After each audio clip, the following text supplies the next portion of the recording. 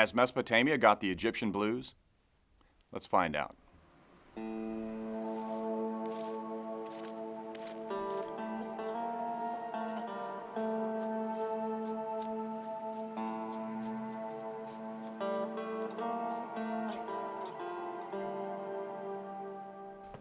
I'm Brad Hafford, archaeologist at the University of Pennsylvania and field director right here at the ancient city of Ur, Tel el-Mukayyar, in southern Iraq.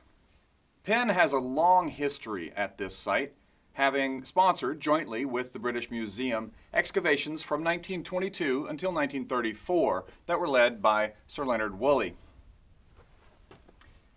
Now, after Woolley left, there wasn't a whole lot of excavation here. And then finally, in 2015, SUNY Stony Brook came back, and I was one of the excavators at that time, in 2017 and in 2019. At that point, the permit shifted over back to the University of Pennsylvania, and we were planning to come out in 2020, but of course, COVID. Finally, here in 2022, we are back for the first fully Penn season. Now, having left the trenches for 3 years, they start to wash down. And although we can backfill a certain amount, in this deep trench, we wanted to keep going down a bit lower. So the first thing we had to do was clean off the material that had washed in. This object that I want to talk about today was found in that cleaning. It is a small bead that is light blue in color. And many people would call this material Egyptian blue, hence my question about Egyptian blues. Well, it was found right here in the section wall. As we were cleaning away the washed material, I looked up and saw a light blue object right here. So it's not from as deep as we are right now, but it's a pretty well dated context. It's sitting just beneath floor levels. You can see lines here. There's a latest floor, a middle floor, and a lowest floor. So it was sitting on the floor of a building that we had investigated, but hadn't quite gone that far in to find this bead. That building dates to the early Isin period, somewhere around 1950 BCE. The material below it contained Ur III tablets, as well as some early Isin tablets. That's how we can date the building above it, because of the material that it's sitting on.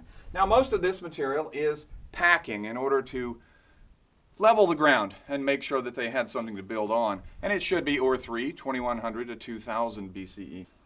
What is it? Well, most people actually use the word faience for it. But faience, true faience, was invented about 500 years ago. And that is an earthenware with a tin glaze on it. Now, this really isn't either of those things. It's a self-glazing material that looks a bit like more modern faience, but I think we should call it frit, and many people do. It's a bit more neutral term. What is it? Well, it's a mixture of lime and silicates and alkaline salts, and it, when fired to about 900 degrees Celsius, is a kind of self-glazing. The salts and the powdered metal that's also in there combine, and they migrate to the surface, and they make this kind of glaze that gives it a color that kind of depends on the material that was added. So a lot of these use copper, and they turn a bit light green. This one is a light blue. Later they start using cobalt for a darker blue. And it is very popular in Egypt, particularly in the late Bronze Age. But the technology has been around for about 6,000 years.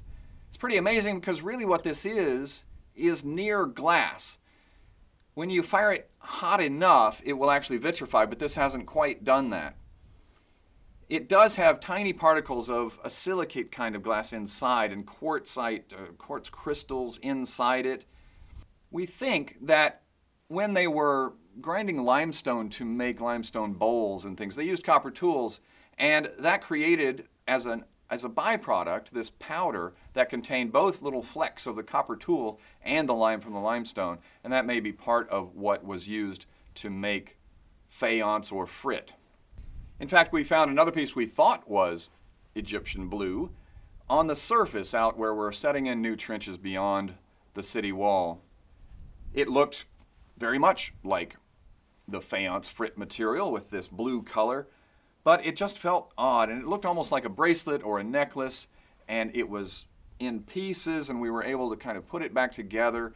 It had a very interesting shape. It didn't quite look like plastic. I worried that it would be because it was on the surface.